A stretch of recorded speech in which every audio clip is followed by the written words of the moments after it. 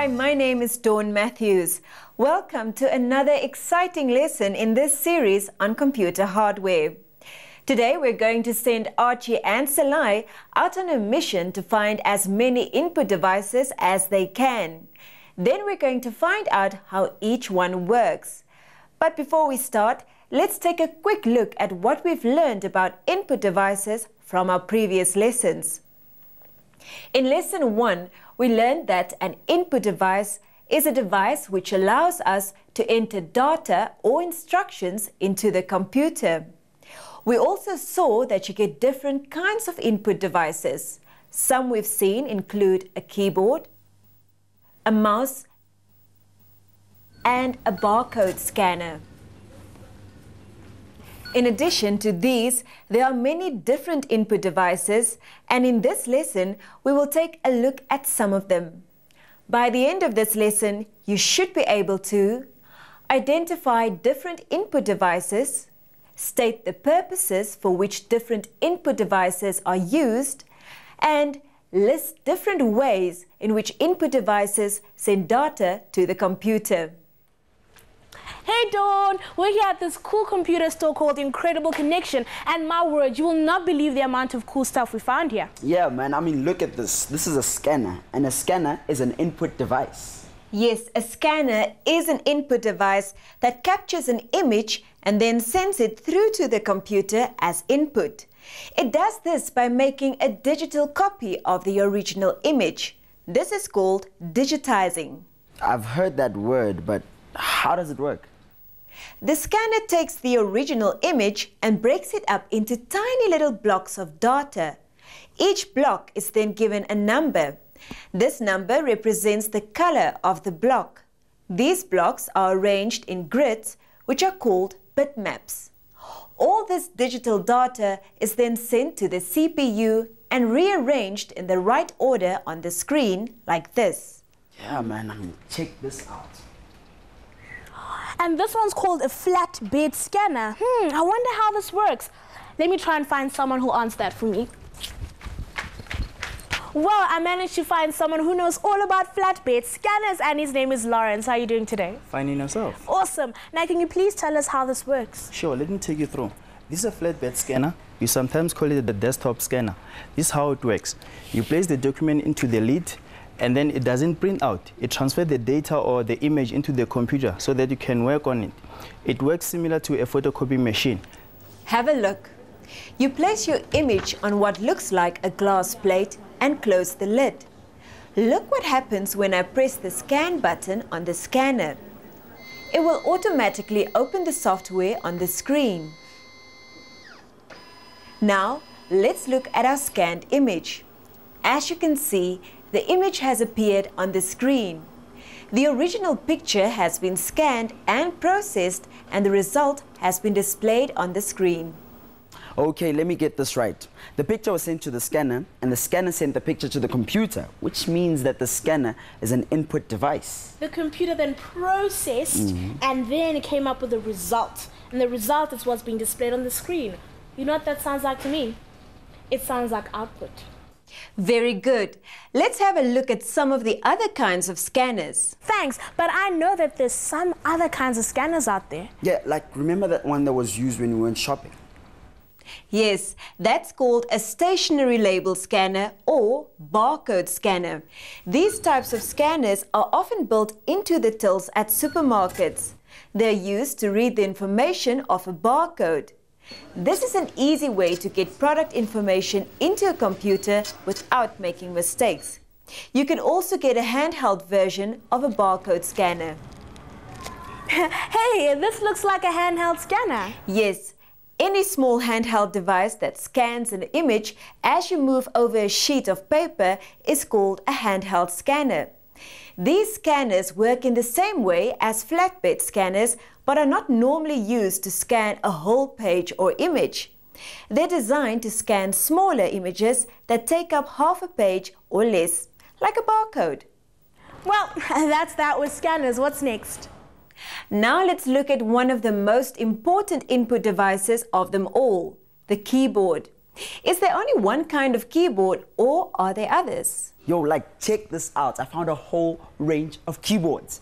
Now, I remember this one. This is called the QWERTY keyboard. And if you guys look at the top row of keys carefully, you'll see that they spell out QWERTY. Good, you two. A keyboard is used to input letters, numbers, or instructions into the computer. But Archie, go back to where you were and you will find a keyboard that has no cables. That is because it's wireless. But I don't understand. How does this wireless keyboard communicate to the computer if they're not connected? Well, it does connect with the computer, but it's not connected with cables. This is how it works. A signal is sent from this wireless device to the infrared port on the keyboard. Do any other input devices work in the same way? Actually, yes. Have a look at the mouses. Mouses. That doesn't sound right. Shouldn't it be mice? The truth is that in computer circles, both words are used to describe more than one computer mouse. Each pick up a mouse. Can you see one has a cable that connects it to the computer and one doesn't? Like the keyboard, the wireless mouse doesn't need cables. Instead, it has a small, high-frequency radio transmitter built into it. This transmitter sends a signal to the computer without needing a cable. Woohoo, over here. Well, I just want to know, so what kind of data do mouses send to the computer? Mouses send data about their changing position to the computer. These instructions are instantly processed and make the mouse pointer move around the screen in the same way that the mouse is moved. The mouse also has buttons. Clicking on these mouse buttons allows you to select or highlight text or icons on the screen. And we get different kinds of mouses. So far we know about the optical mouse and the standard mouse. Correct. Have a look at this mouse. It is a standard mouse. It should be familiar to you because these mouses are what you usually use at school and at home. Turn it over and you will see it has a ball at the bottom. When you move the mouse, this ball rolls along the surface of the table. At the same time, the ball pushes against rollers inside the mouse. This movement of the ball and rollers provides data about the mouse's changing position, which is sent to the computer. A standard mouse is the cheapest kind of mouse. That's why it's so commonly used. But the standard mouse needs constant maintenance and cleaning. If you don't clean the mouse, the ball and rollers will get sticky and stop the mouse from moving smoothly. This mouse over here is called an optical mouse. An optical mouse does away with the need for cleaning because, as you can see, it does not have a ball or roller at the bottom. So how does it work? It works by sending out light from a tiny transmitter that is located underneath it. As the mouse moves, the light provides data about the mouse's changing position. This data is then sent to the computer where it is processed. An optical mouse is faster and more efficient than a standard mouse, but it's also more expensive. Now go and have a look at a laptop. Do you remember what can be used instead of a mouse? Oh yes, it's the touchpad.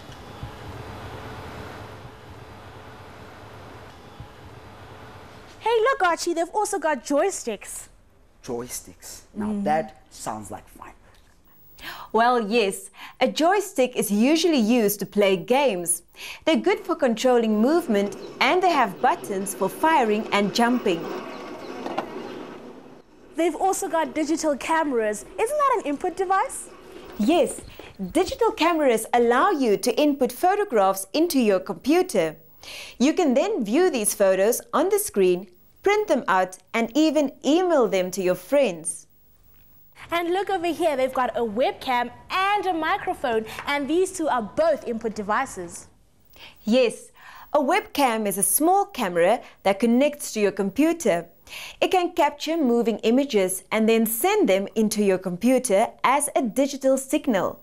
Once your computer has received this digital signal, it can send it out onto the internet. This means that the picture from your webcam can be watched by anyone connected to the internet. If you also have a microphone, you can send a voice message with the picture from the webcam. So if you and a friend both had a webcam and a microphone, you could see and hear each other over the internet. Okay, we're doing pretty well. Yeah. So far, we found different types of scanners, mouses, keyboards, joysticks, microphones, webcams. I mean, what other input devices could there be? Well, remember when we looked at PDAs? Sure.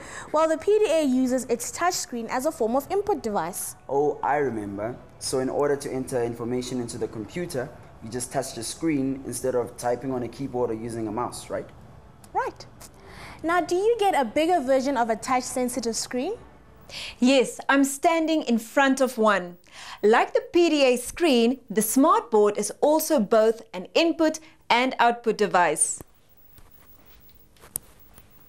A touch-sensitive screen like this is particularly useful for presentations at conferences and in classrooms and lecture rooms at schools and universities. We also make a lot of use of this screen at Mindset. Well, I think we did pretty well, don't you? You better believe it. We found different types of input devices all over the shop. And I'm definitely sure that there's some input devices that we never even thought of. Well, maybe, but right now, I think we should take a break. How about milkshakes? Well, I'm buying. cool, you said the magic words. Let's go. Thanks, guys. You did really well. Archie and Salai have certainly helped us find many different input devices. But while they've been in the shops, I've been doing some research of my own and I found some other types of input devices. These input devices are very specialized and you won't get them in ordinary computer shops. They've been designed for a very specific purpose and they have made a huge impact on the lives of the people who use them. For example, have you ever thought about how a blind person can work a computer? Well, let's have a look and find out. People who are visually impaired cannot work on a computer like we do. They cannot see what they're typing and they cannot check their results on a screen. However, there are now special software and devices that give them access to computer technology. Have a look at some of these amazing input devices I have found. One piece of hardware is the Braille Keyboard. If you look at this keyboard, you will see that the keys are in exactly the same position as the keys on a standard keyboard. But you will notice that each key has a Braille symbol on it. Braille symbols are a system of raised dots which are placed in certain patterns. Each little pattern of dots stands for a letter in the alphabet. For example, this pattern of dots stands for Mindset. Because Braille dots are raised off the surface, they feel like little bumps when you run your finger over them. Visually impaired or blind people learn to read by running their fingers over lines of these Braille dots, just like we run our eyes over printed letters on a page. So the Braille dots on a keyboard allow the visually impaired person to feel which keys they are pressing. The Braille computer keyboard has developed from the Braille typewriter like this one that's being used at the SA Blind Workers Association. If you cannot use your fingers, hands or arms to type, you can enter information into a computer using your voice. Voice recognition software recognizes your voice and turns your spoken words into typing. Now, what about mouses? A computer mouse is a pretty simple device for most people to use, but what if you are physically disabled and cannot take hold of the mouse? Luckily, various